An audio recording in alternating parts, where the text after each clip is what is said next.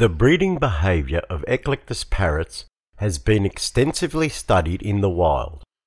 This research revealed 3 distinct behaviours involved with male hypersexuality. These are opportunistic breeding behaviour, a short, highly regulated mating phase of the breeding cycle, and cooperative breeding behaviour.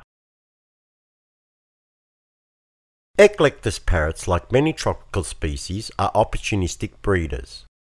Their year is divided into non-breeding and breeding periods. The abundance of food during the non-breeding period accelerates recovery from the previous breeding season and aids the completion of the molt. The timing of breeding for most species, including Eclectus parrots, is regulated by food supply, climate, molt completion, and presence of a mate. Photoperiod also influences the onset of breeding behaviour in most birds. Tropical opportunistic breeders are not fundamentally different from other species. All are photoperiodic to different degrees, but the relative importance of non-photoperiodic cues in fine-tuning the timing of breeding varies. For example, the tropical golden shoulder parrot starts to breed after the wet season when food supplies are most abundant. Its breeding behaviour is controlled entirely by the non-photoperiodic cues of climate and food supply. Despite the same favourable autumn conditions, Eclectus parrots rarely breed at this time. Their first opportunity to breed varies from year to year according to food abundance and availability of dry nest holes. These non-photoperiodic cues are determined by the duration and intensity of wet season rains. Their alignment with the photoperiodic cues of the winter solstice represents the ideal time for Eclectus parrots to breed. However, the crucial cue that initiates their breeding behaviour is the female's occupation of the dry nest hole. Accordingly, the breeding period starts when the female occupies the nest hole. Before this time, Eclectus parrots show no desire to breed. The breeding period is divided into a mating phase and much longer period of parental care. The onset of breeding behaviour in Eclectus parrots is rapid. Mating can occur within 24 to 48 hours of the female occupying the nest hollow. The first egg of 2 may be laid as early as 7 days after the first mating. This short mating phase of reproduction involves courtship rituals, copulation and aggression. In birds with male hypersexuality, these mating behaviours are unregulated and continue unchecked. The cooperative breeding behaviour of Eclectus parrots is the final biological influence on the male hypersexuality to be discussed. After occupying the nest hole, females receive all of their food, mostly fruit, from the male by regurgitation. Nestlings also get all of their food from the males, but indirectly via their mothers. In the wild, this feeding responsibility is often shared by several males and may continue for 8 to 11 months of the year. This cooperative breeding behaviour is unique amongst cetaceans. In the home setting, this same hardwired feeding behaviour is an accompanying feature of male hypersexuality. The neuro-hormonal regulation of avian breeding behaviours is now described in order to explain the physiological mechanisms that link the mating phase of reproduction to male hypersexuality. The occupation of the nest hole is the ultimate stimulus that triggers the female's brain to release gonadotrophin release hormone. This hormone initiates breeding behaviour by stimulating the pituitary gland to synthesize and release the gonadotrophins, follicle-stimulating hormone, and luteinizing hormone. Breeding behaviour of the male, which is ignited as soon as the female occupies the nest hole, is also regulated by gonadotrophin release hormone and the release of testosterone. Testosterone levels are typically high during the mating phase and decrease with the onset of parental care behavior. Testosterone plays an important role in gamete production and also influences social and aggressive behavior.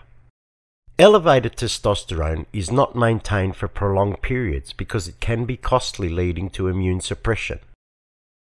Male hypersexuality is in part characterized by the unregulated mating behaviors and the complicated health consequences associated with elevated testosterone. The unregulated mating behaviors are largely explained by the absence of natural biological and neurohormonal responses that bring an end to the mating phase of reproduction. In nature, female Eclectus parrots reject the male's sexual advances immediately after the second egg is laid. This response is thought to stimulate the release of gonadotrophin inhibiting hormone, which lowers testosterone levels and rapidly extinguishes the sex drive of the male. The reaction facilitates the transition from aggressive and sexual behaviors to those relating to parental care. The immediate cause of male hypersexual behaviors in Eclectus parrots is the absence of a suitable response from a female breeding partner to bring an end to the mating phase of reproduction. Without gonadotrophin inhibiting hormone regulation, testosterone levels remain elevated, resulting in uncontrolled mating behaviors and aggression. Male hypersexuality is characterized by regurgitation as courtship feeding and/or non-sexual allofeeding, copulation in the form of masturbation, aggression as a result of elevated testosterone or non-sexual territorial defense. These mating behaviors are directed towards human or inanimate objects. Direct eye contact and regurgitation are courtship rituals that precede copulation. Copulation is mostly in the form of prolonged and unsatisfied masturbation that rarely culminates in ejaculation. Aggression is a common feature of male hypersexuality. Elevated testosterone, which persists due to the failure of human or inanimate substitute mates to reject the male's sexual advances, is largely responsible for these uncontrolled mating behaviors. We refer to 3 clinical presentations of male hypersexuality, each reflecting their own variation of natural breeding behaviors. The first incorporates the full sequence of mating behaviors. The second is restricted to masturbation. The third involves regurgitation in the form of non-sexual allofeeding. The first presentation occurs in males that have yet to establish a permanent pair bond with a single member of the family. It is also seen in males that have developed a sexual bond with inanimate objects. This common form of male hypersexuality includes the full assemblage of mating behaviors expressed by wild males. These are courtship displays, courtship regurgitation followed by copulation. The second presentation involves masturbation alone. This behavior is usually seen in males older than 6 years that have established a strong and unbroken pair bond with a particular human family member over a number of years. With this presentation, it appears gonadotrophin release hormone has lost its control over mating behavior. Aggression related to elevated testosterone, territorial defense, and sexual frustration is a prominent feature of this presentation. The third presentation is in the form of non-sexual allofeeding regurgitation. This condition is usually confined to homes with more than one adult male Eclectus parrot. In this situation, the alpha male subordinates lesser males to feeding support status, as happens in the wild. The subordinate male usually feeds inanimate objects and shows mild aggression as territorial defense. Hypersexual males may also exhibit allo-feeding regurgitation behaviour following the introduction of a juvenile bird to the household. In this situation, the male will instinctively respond to the food calls of the juvenile. To recap, male hypersexual behaviours are linked to the following breeding behaviours. Opportunistic breeding behaviour. This behaviour predisposes adult males to hypersexual episodes at almost any time of the year. Unregulated mating behaviour. This uncontrolled urge to mate elevates testosterone for extended periods, which results in extreme aggression. Elevated testosterone is also harmful to health. Cooperative breeding behaviour.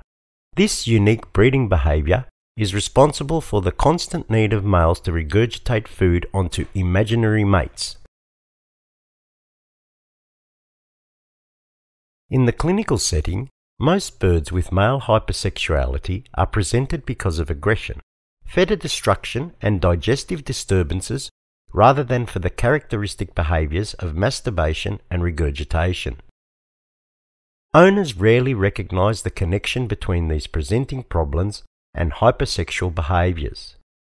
Therefore, questions must always be made about the possibility of these abnormal breeding behaviours occurring in the home environment whenever a male Eclectus of breeding age is presented for veterinary examination.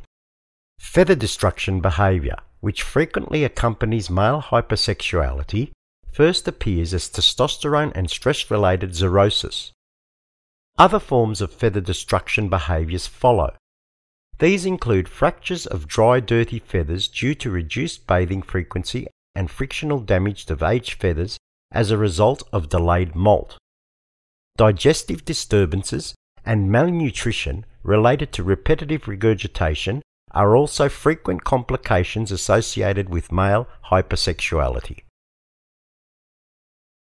The abnormal behaviours and health consequences of male hypersexuality are managed by understanding the unique breeding biology of Eclectus parrots, especially in respect to the neurohormonal responses associated with the mating phase of reproduction. This chart illustrates the key neurohormonal point of intervention where male hypersexual behaviours can be controlled by bringing an end to the mating phase of reproduction.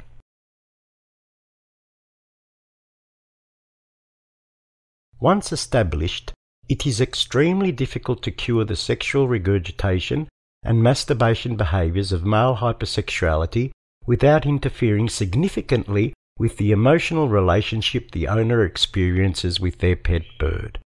Therefore, our approach to male hypersexuality focuses on early intervention or prevention. To be effective, intervention must start at the first signs of sexual behaviour. Regurgitation and masturbation may appear in birds as young as 18 months of age. Inanimate substitute mates should be immediately removed. In the case of a human surrogate mate, all courtship advances of display and regurgitation attempts must be immediately rejected. This preemptive action stops these breeding behaviours from advancing to the stage of copulation. Early intervention may help to prevent the health consequences of hypersexuality, but rarely succeeds in permanently reversing hypersexual behaviours. For this reason, prevention is our preferred method for controlling male hypersexuality. Prevention plans, which start from a young age, involve implementing a daily routine and patterning positive behaviour. This preventative approach recognises the need for pet birds to follow the same daily schedule as their wild counterparts. Each day should be structured around regular morning and afternoon meal times, and include periods of vigorous flight followed by rest.